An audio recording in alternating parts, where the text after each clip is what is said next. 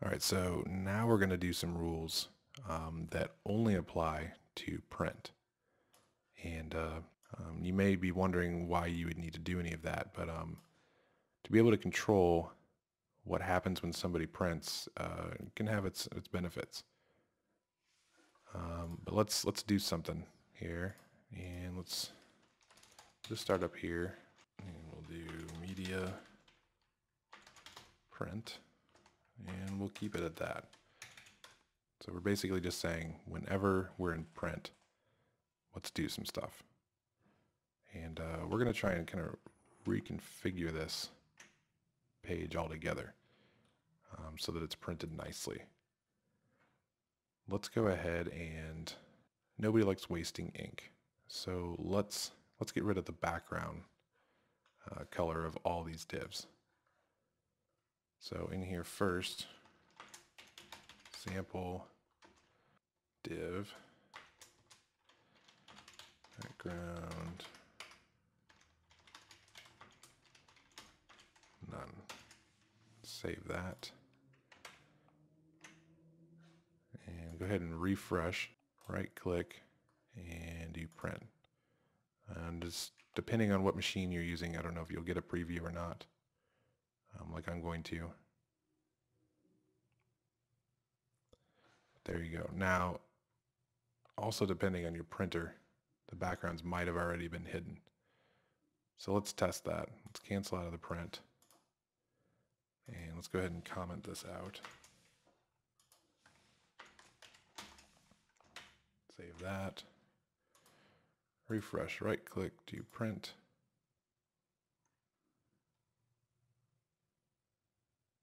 Okay, so those are already taken out. A lot of printers do that. So we don't have to worry about that. However, I guess if their printer doesn't do that, we'll go ahead and keep this in just to be safe. But let's do some other stuff. Let's bring our paragraph div back. Okay. So do example div child. Why I've targeted this particular div to abuse, I don't know, but we're gonna. So display block. Save that. Refresh. Right click, print. So you see our paragraph has shown up. But if we cancel out of here, it's not on our page. Why you'd want to do that, I don't know. But I'm sure you could probably think of some interesting things you could do when someone goes to print. Tossing extra elements on there. I don't know. Maybe an advertisement or some sort of promotion. Because if they're going to print it, they may be sending it to somebody or handing it to somebody. And why not put something on there that promotes your site? I don't know. That is an idea. Let's go a step further. What I want to do is I want to set the paragraph to rest next to the logo, or our logo, the image. But then the other two divs I want to set stacked. So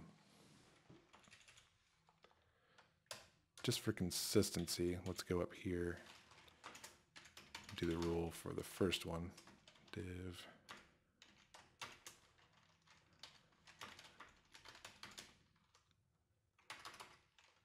child 1.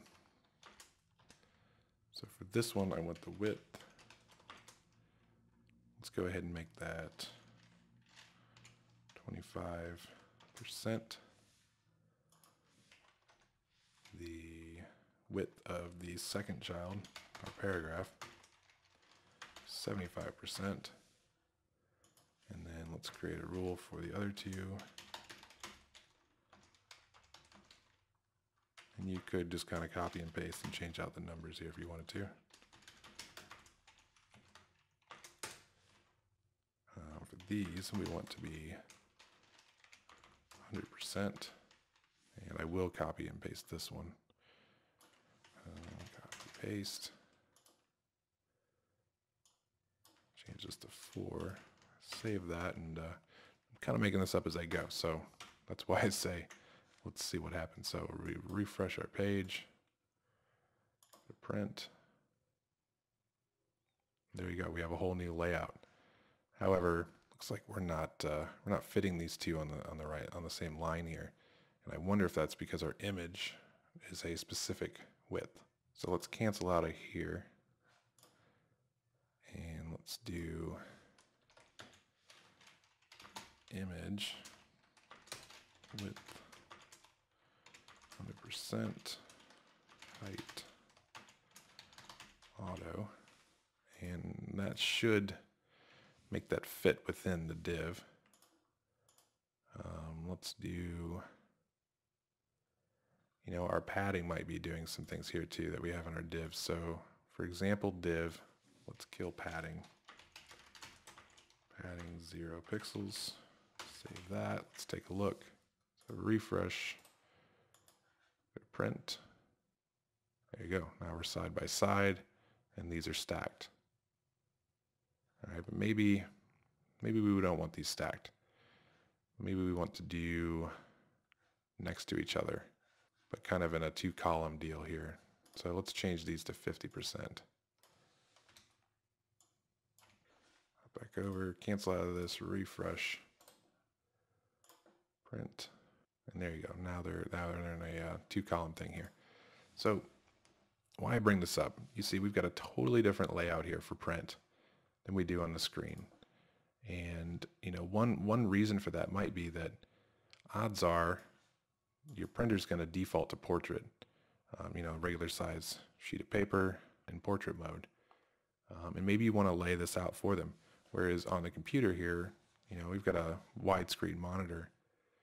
We can lay the page out totally different. But on print, maybe we want to get rid of some of the graphics, or we want to shrink things down. We want to try and cram everything into one page to make it nicer for the user. I don't know. Sky's kind of the limit on what you can do with that. But it's definitely an important thing to know.